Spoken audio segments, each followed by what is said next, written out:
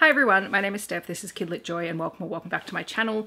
Today I have something I don't often do on this channel, but I got some really exciting mail today and I thought I would share it with you. So we have a book unboxing. So I received two packages from two publishers. One is from Scribe Publishing, the other is from Allen and Unwin. I have actually opened the boxes, I just wanted to check what everything was, and then when I saw what it was, I'm like, I need to share this with people. So I haven't actually been through things properly and you'll see why in a moment. So this first box is from Scribe Publishing and it's super exciting because everything's wrapped. I don't often get mail from publishers that's wrapped, so I'm very excited. Who doesn't love something that makes noise? So there are two books. One should not leave me with wrapping paper because I tear it. And the first book is Party Time, and I guess that is very, very applicable with the wrapping and the party horn. This is by Antonia. Pesenti. Oh, okay, so it's like a board book, but it's a board book with flip out pages. So that's exciting. And then there is this book. Feels like a hardback.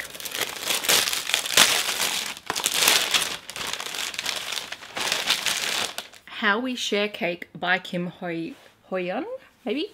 I apologize if I've mispronounced that. I'm sensing a theme here. Party books. That's exciting.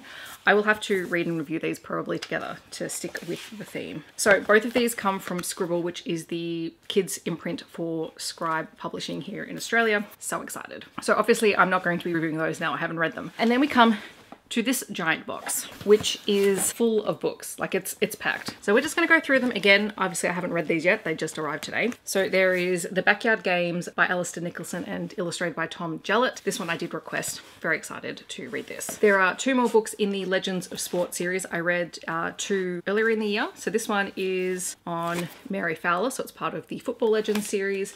And then there is also Daniel Ricciardo, which is the F1 Legends series. That's exciting. I did enjoy those as biographies. I mean, I don't know all that much about sports outside of ice hockey, so this is helpful for me. What else is in here? I feel like a kid at Christmas, and it's only the 1st of October.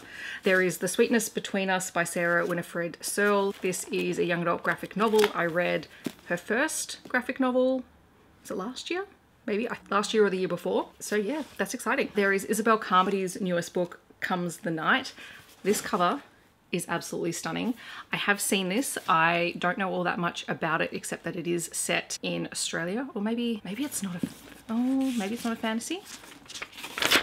So it's a thrilling standalone novel. We love a standalone novel. It's young adult. A 16-year-old hero on an epic quest through a mysterious alternative dreamscape. I do like books that center around dreams, dreamscapes, and dream monsters. Okay, this sounds interesting. I can't wait to dive into this. Then there is Garth Nix's new book as well. This one is We Do Not Welcome Our 10-Year-Old Overlord. And I don't know much about this one. Oh, it's about a character who wants to play Dungeons and Dragons, but he's living in his sister's shadow. And this is a middle fiction story, so that will be interesting to try. The next one is Thunderhead by Sophie, a awkward music obsessed character. Okay, so this is based on Sophie Beer's experience with hearing loss. So it's a middle grade novel about music, disability, friendship, and fandom. Okay, officially intrigued. There's another picture book. This one is A Beginner's Guide to Choosing the Perfect Pet by Rutstein and illustrated by Tommy Doyle. It's about how to choose the perfect pet for your family. And then the last book in here is one that I definitely requested because I love anything Antarctica, whether it's kids fiction or adult fiction. And this one is Into the Ice, Reflections on Antarctica by Alison Lester and Coral Tulloch. And this looks gorgeous. It is a chunky picture book. So I'm assuming that it is a bit like a narrative nonfiction. Yeah, it looks like it's a narrative nonfiction.